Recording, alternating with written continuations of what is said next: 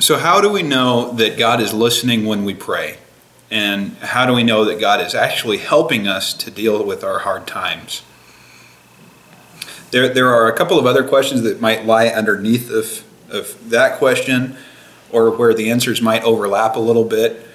And even though I'm not going to directly deal with those questions, my answer to this question might also help to answer those questions.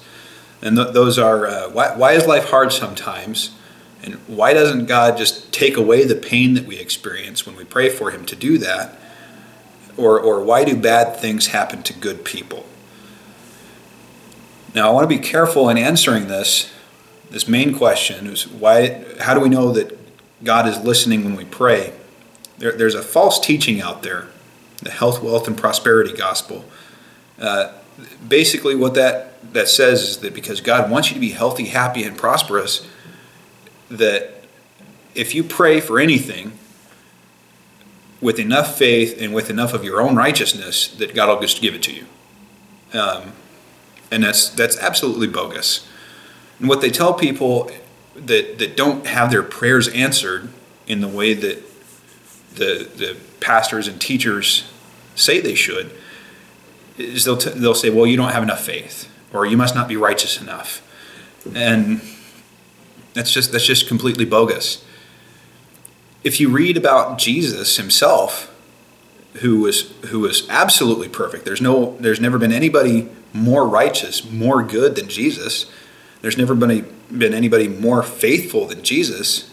If you read in Luke chapter 22 or Matthew chapter 26 about Jesus in the Garden of Gethsemane, then you'll see Jesus, before he was arrested and crucified, praying not to be crucified.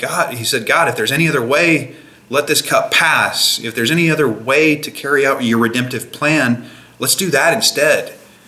And this is Jesus, who was perfect. He was completely God and completely man at the same time. And he's praying to God the Father, asking for another option. And that didn't happen. God's redemptive plan was to pay for sin. The wages of sin is death. His plan was to pay for sin by the death of a perfect man who was also God. That happened in Jesus. So God the Father stuck to the plan, and Jesus the Son, God the Son, submitted to the plan, and it happened. It was carried out. But that wasn't what, at least the human side of Jesus, wanted. That wasn't what the human side of Jesus was praying for. So I have to imagine that Jesus as a man felt as if God wasn't listening to him. As if God the Father wasn't listening to him. So when God doesn't answer our prayers in the way that we want them to be answered, how do we know that he's listening at all? How do we know that he cares? How do we know that he loves us? The most basic answer, and I know this feels like a trite answer, is because the Bible says he does. Specifically for the question, how do we know that God is listening, I would point to Psalm 116:1 and Isaiah 30:19, and those are specifically verses about God hearing his people crying out, or hearing his people praying in the midst of their suffering. And I'll link underneath the video a list of other scriptures where you can see the countless examples of people in Scripture, people throughout the Bible, praying and then having their prayers answered. Now, sometimes those answers to prayer happened in minutes, and sometimes they happened in years. But they happened. So what about us today? Because, well, we're not the people that we read about in those stories. We might have things in common with them, but we're not those people, right? Sometimes God allows hard things in our life for the sake of making us more mature. If you read in James chapter 1, verses 2 through 4, you'll see the encouragement that James is giving to the church, that God uses trials and tribulations or hard times in your life to build spiritual maturity into you. You can think of this like spiritual weightlifting.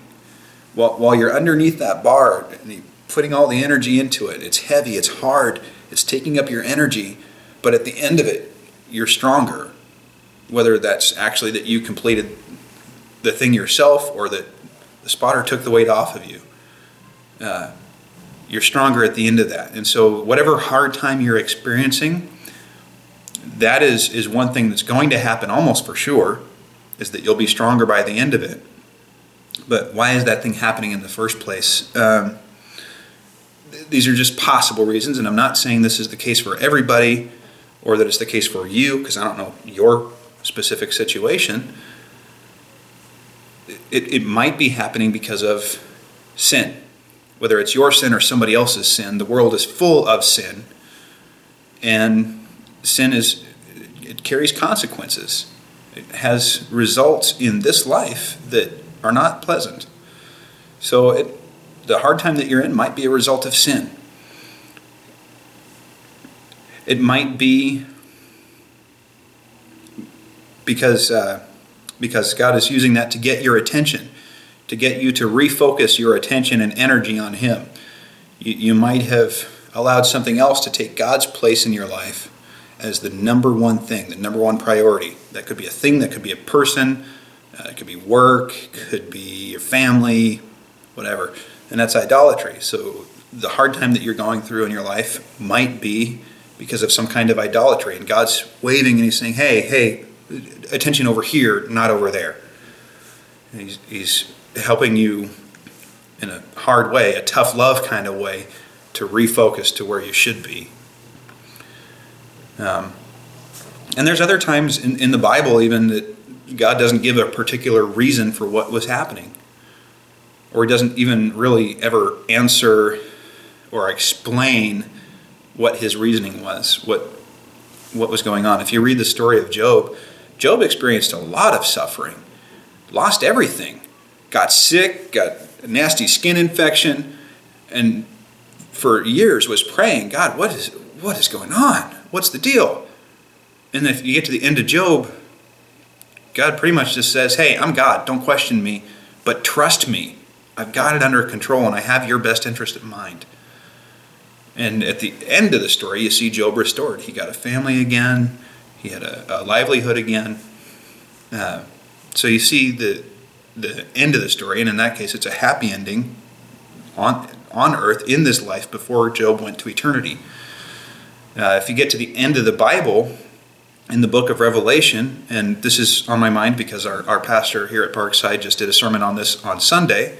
So if you're watching this on our website, if you look above and to the left of the video, there will be a link to that sermon. It's about the church at Smyrna.